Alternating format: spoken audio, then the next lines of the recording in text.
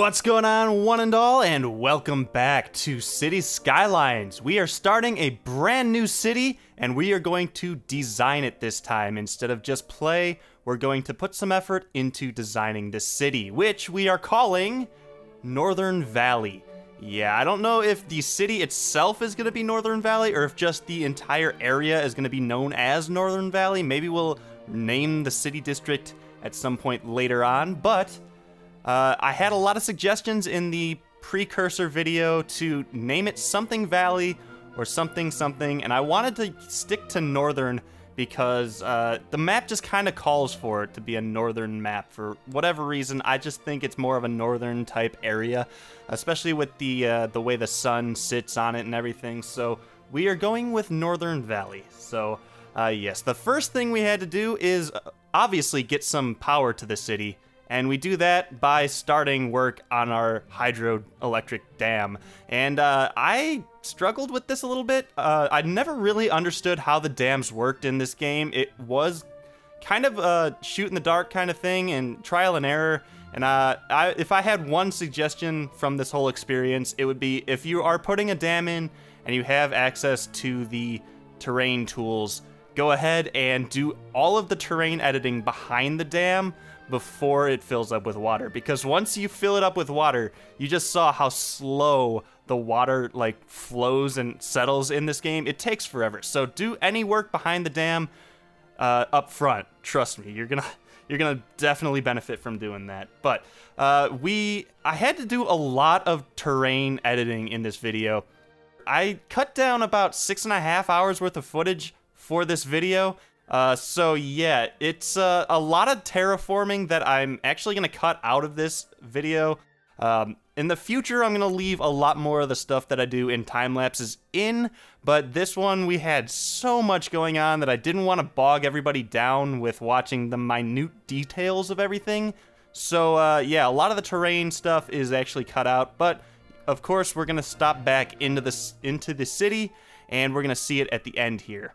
So the dam obviously has a road on top of it, so we had to go ahead and figure out what we wanted to do with the road, and I ended up cutting a path through this kind of cliffside, and then I originally had just laid the road down, but then I thought it would be really cool if some of the cliff stayed around and we just went ahead and put tunnels through it, and in the end, I think this choice was awesome. It comes out really, really awesome. So, on the top part of the dam, on the banks of this new artificial lake that the dam creates, I figured it's gonna be a large reservoir, and typically with dams, you have a large reservoir that a lot of people will tap into for drinking water, and so I found these clarifiers, and I'm not sure if these actually give us, like, drinking water. I think they do.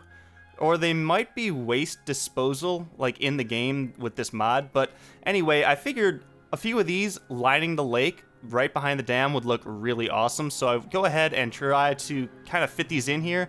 And these key walls are very finicky when you get really close to things. But the one thing that I did discover while I was trying to figure all of this out is that the road anarchy actually works with these walls. So it seems as though road anarchy just kind of takes the tool that these walls and roads all use, the alignment tool. I don't even know how you would describe it, but it works the same way. So you can use road anarchy for the walls, and then since I have the I think key anarchy as well, I can put the walls anywhere on the map and basically do whatever I need to do.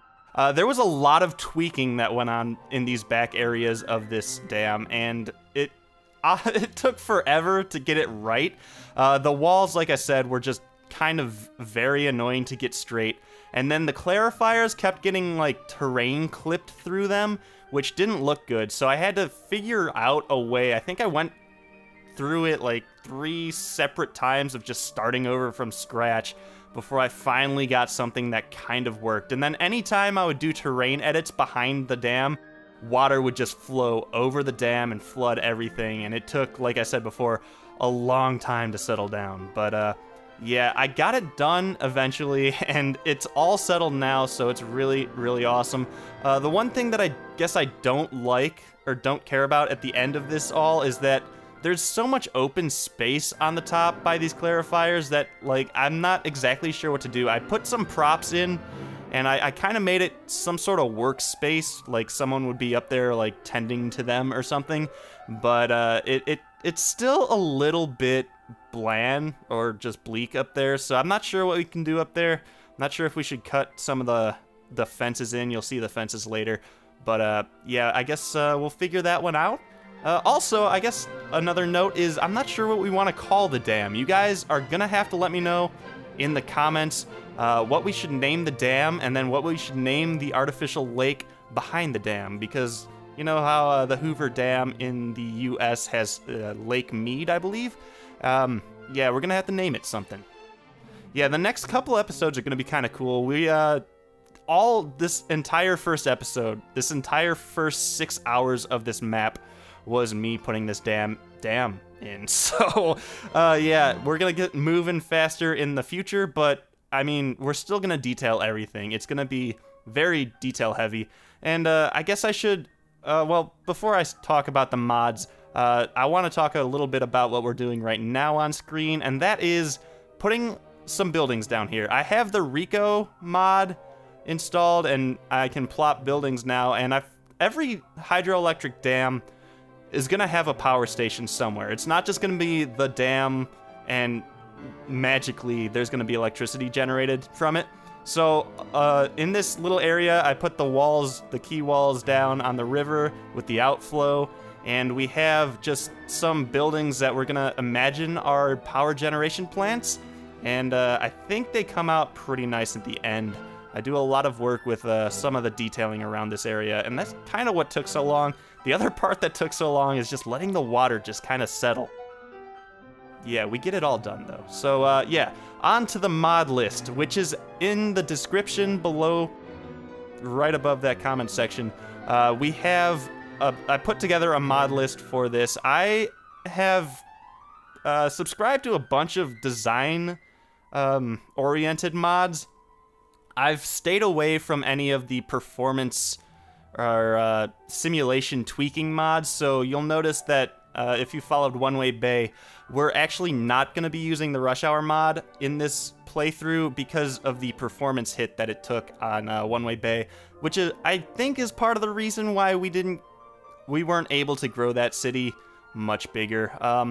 Yeah, you'll see me putting some pipes in now. This whole area, I figure, would be tapping all of the water from the dam and the reservoir. And I know it's probably not realistic to have these small little pipes that are gonna pump all of the water into these tanks. I mean, I guess it is possible, but like for a hydro, like to spin the turbines, they're gonna have to like put massive amounts of water through all of this. So, yeah, it's a little unrealistic, but at the same time, in reality, I guess these buildings would kind of just be right up on the dam, and there wouldn't be a gap in between it, but this is as close as we got. And these pipes, let me tell you, they were so annoying to try to get, like, lined up. I would sit there and I'd delete it over and over and over and try to get it to, like, line up correctly with the other segment. And in the end, I realized it's just a really small detail in the grand scheme of things. No one's really gonna notice if the pipes are a little out of whack. It was just really frustrating because I would sit there and I'd try to get it in line, and it would look on my screen like it was in line, but then I'd click it and it would just shift like a pixel over, and it was so frustrating. But in the end, it's all good. Anyway, back to the mods and asset list. All of the assets that are in that list at the moment, obviously some of them haven't been used. Some of them may never be used in this playthrough. I just went through and I added every asset that I've subscribed to from the workshop. Yeah, to nitpick and choose all of the assets that I put in would just be insane. So, yeah, we're gonna have to deal with that. If you guys see anything like really cool, you can go into that list and grab it for yourself. I highly recommend it. A lot of these assets are really, really awesome. But yeah, like I said, I was staying off of some of the things. Like, I had a couple people suggest to me that we should use the traffic president, I think, the traffic manager president's edition or whatever that mod is, that overhauls the lane usage and makes the AI a little bit smarter when it comes to like getting from A to B. We're not going to be using that one. It's going to take too much performance hit, and my computer frankly can't handle it. I want to get going in this city as long as I can, or as long as we can for this series. So we're going to design it, which is going to take a toll on my computer. But if I had like the simulation engine running under it and taking up even more resources, it would just be way too much for me. We would never be able to do it. So I do have the network extensions mods, which is going to be really awesome because it adds a bunch of roads that the base game can use, but it adds a lot of like versatility. So the road up across the dam eventually turns into a national highway, which is just a really fast like 2-lane road. So it's really, really, really cool.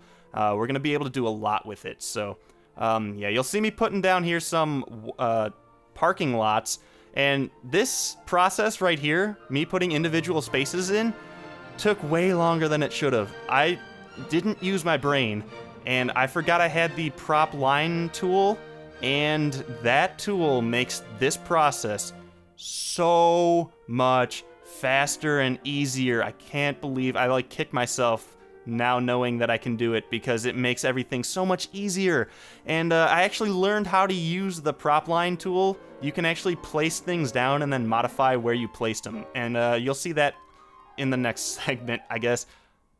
Anyway, we have to decorate the banks of this river, and these rocks are kind of interesting. They snap to the terrain, so they actually like deform and like modify the way they kind of are, which made it for a really cool like area. Instead of just the default kind of rock texture of the terrain, we actually have some actual rocks that kind of washed up on the shores. And then of course we had to cap everything off by putting trees down, and up at the top you'll see me kind of finick with the trees a little bit. I wanted the trees up around here to be kind of like we cut through a wealth of nature. Yeah, this area up at the top, especially up here. Oh, here I am with the new prop line tool, like the newfound method. Yeah, you can actually click and drag where you put things and align them, and it makes everything so much easier. I'm so happy that I figured that out, and yeah, it makes everything so much better. But back to the nature point, I wanted all of this to look like we just intruded on nature, as bad as that may sound. So I filled up a lot of the trees up, or a lot of the space up here with trees, and that actually, you know, it was for a different purpose, and that is the cross section of that pavement doesn't look really well. Like the pavement we've seen before snaps very strange, so the trees were basically there to cover it up. But yeah, in the end, I think it looks pretty awesome. So at nearing the end of this build, I had figured that, you know, we built a spectacular dam for this city, and a lot of people, it may attract a lot of people in to be like a tourist trap. Like the Hoover Dam is kind of like a thing that if you're in Las Vegas, you want to go see it. So I put this parking area down, and then I put this whole like overlay or overarching pathway, I guess, a little walkway over the cliffside. So like people could come over here, kind of park, have a picnic, and do whatever they want to do, and then they could go in there and kind of just look over the dam and just be amazed at the sheer engineering of it all. So let's get back into the live version where we go in and look at the city. So here we are, ladies and gentlemen, in what is now known as Northern Valley. So this is our pretty much bare map.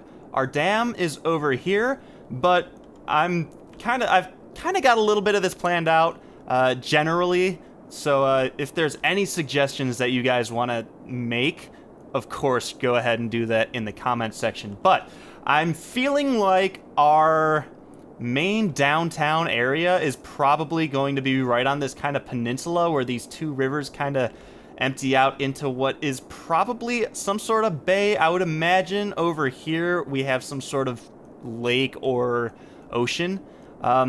This whole area just screams north to me. I don't really know why. I think it's partly due to the trees and just the way that the color correction that I have on this right now looks.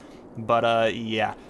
So this will be our downtown area. A lot of this is going to be pretty cool. We're going to have a lot of like signature buildings, I'm thinking. I'm kind of leaning toward a brick downtown look. So yeah. With that in mind, you guys are going to have to help me name all of this kind of stuff, and we'll do that as the time comes. But for now, let's go over and check out our dam. But actually, before we do that, look, we have 2 waterfalls over here. I've never had a waterfall on a map before, and I've always wanted it, and now we have 2, and this looks awesome. Oh, by the way, 81 tiles mod is active, so we have all of this land. Anything you see on this map, we can go ahead and use. So we're going to be using as much as possible. And I'm thinking we're going to lean more toward the low density because I want to do as much work on this as possible, and I don't want to bog the computer down, like I said before, because I can't afford upgrades. But anyway, this is the top of the dam. Let's start up here. We have this this river just flows in here. This isn't really like a waterfall, but there is kind of a water rapids kind of type thing down here. And if you saw in the way early part of the time lapse, I actually put a water source here. I believe it's still here, but it's feeding into the dam. I put a bunch of water sources around just to try to get this thing to work, and eventually it worked. Like I said before, guess and check, and it all worked. So that's that. Anyway, this top area, we have these little booths with the sliding gate, and then I put a Jeep down here as if someone were to be working it. Yeah, this is obviously an employee-only area. I have a bunch of cars that I downloaded as assets from the workshop, so we've made this place kind of feel alive. We have a bunch of tanks. I'm not really sure exactly what these would be or what they would be used for. Maybe like the city would have like gas in it, and this would be the place where all of the city vehicles could go ahead and top off with their gas. Of course, porta potties, definitely necessary. And then these are the clarifiers up here, and then another truck and tanks back here with just some Jeeps working the area. Like I said before, though, it feels a little blank up here. There's really not much else I could think to put up here, but I think for now it's probably okay. They would have, I guess, a border. And like I was trying to explain, I don't know if I did it very well, but this cement tool, like on this angle, looks very strange. When I put the fence on, it looks a little weird, so that's why the nature is kind of pushed up so heavily on here. And it's also, I guess, some sort of statement about what dams could do to nature. If you want to get all political with it, there was no intent for that, but I really like how it all came out, how the nature kind of is up here, and it kind of spills out in this little valley into this area where it would have probably spilled down the valley a little more until we put a lake here. But yeah, here is our little overlook area, the little park system. We have some fences so no one jumps off, hopefully. I mean, they're really not that tall, and at one point they do kind of end, so hopefully no one's going to trip and fall over the cliff side into our power. But this is a really cool little area where you could feasibly come off here and just get a phenomenal view of the dam and the power and just the entire valley. This looks amazing. So let's go down here and check out the power station. So I guess the main building would be this one. So the main way to get in is going to be over here. You have to go through this little tunnel that I talked about earlier. We have a little hydroelectric dam sign. They're kind of scattered everywhere. The power lines, of course, we have yet to connect. So a lot of this stuff has yet to be seen how it's going to connect out. So really this whole area right here is just our focus.